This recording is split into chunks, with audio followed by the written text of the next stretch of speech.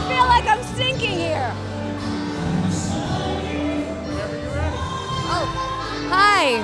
What's your name? Carle. How did you end up here? I spent 30 years of my life with a guy that I didn't marry, and he put me out. After 30 years, he put you out? Well, you didn't marry him. Why were you so attracted to somebody who didn't treat you well? He always did treat me well, but he made a decision to go with alcohol instead of me. When somebody has an addiction, it's hard to compete with that. They had the addiction long before they knew me. They got it under control for 30 years, and then all of a sudden made the decision that was more important. Alcoholism is an addiction, and it's a dependency. So if he was more dependent on that as a drug, he couldn't interact with you the way you deserve to be interacted with. Yeah, and he decided that my disability was too much to bother with anymore. Talk about that.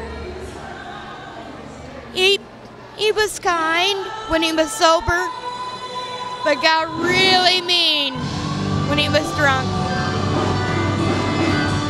I have a question for you and for all the women who are watching this. Why do so many women choose men who are absent emotionally from their lives? That's hard for me to say for other people, but for me, I loved his kindness, his honesty. But we lost a dog together, and after that he said, "We're done. I'm not taking care of no more girls. We're done." 30 years is a long time, honey. A long time. And I've lost my best friend. He was my best friend. But to look at me and say, "You're out on the street," that's hard. You were not out on the street when you were with him for 30 years, were you? No. I was well taken care of in a 5-bedroom house. I had dogs. I had a life. And he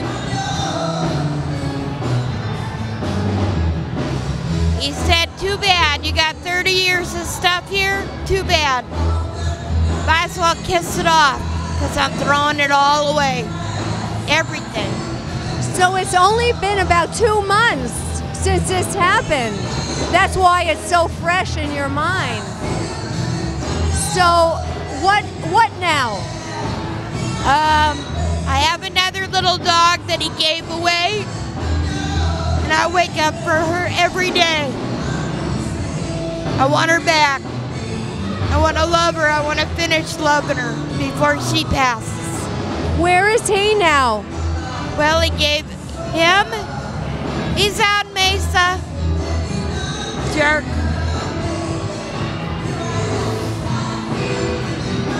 If you were to talk to him right now, what would you say? Tell the camera. The only thing I could say is I hope your life gets a little brighter, a little better, and I hope you don't die, because that's where you're headed. Alcohol is going to take you down. Now, what about you, Carle? What kind of a future do you see for yourself? Living independently. I'm a veteran. I have a nonprofit that I work with female veterans. Talk about your service, please. I was a Vietnam vet. I served in the United States Navy. I'm so glad I'm a vet. I am so glad.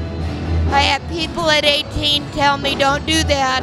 I'm glad I'm a vet. I'm proud to be a vet. Most of our veterans feel very proud of being a veteran. So how long have you been out of the service? I got out in 1978. So it's been a while.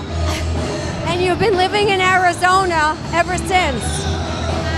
With this guy. No, that was after. I didn't move in with him until 1990 or 88, something like that. Did you go to education? Did you have an education? Did you go to school? What is your education? I went to college, went to Mesa Community College. I'm about 6 hours from having my degree, but I had to work full-time and go to school full-time. Is it too late, do you think, to? It's never too late.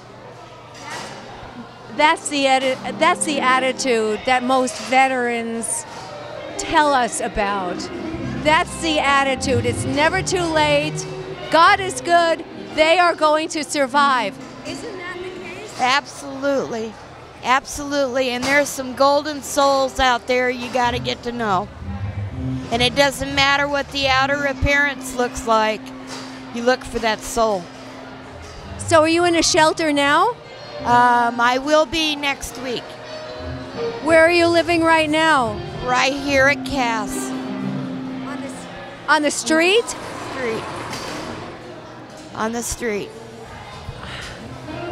For a veteran who gave so much of herself to this country, that's not right. It doesn't feel right, but you know what? You're here for a reason. And what legacy would you like to leave to everybody who has fought for our country? What is the legacy that you would like to leave now that you've been homeless and you're now going to spiral upward? You don't go down. You don't look down. You don't think down. You go up. God bless you. Thank you. And bless you. Thank you for being here. And you too.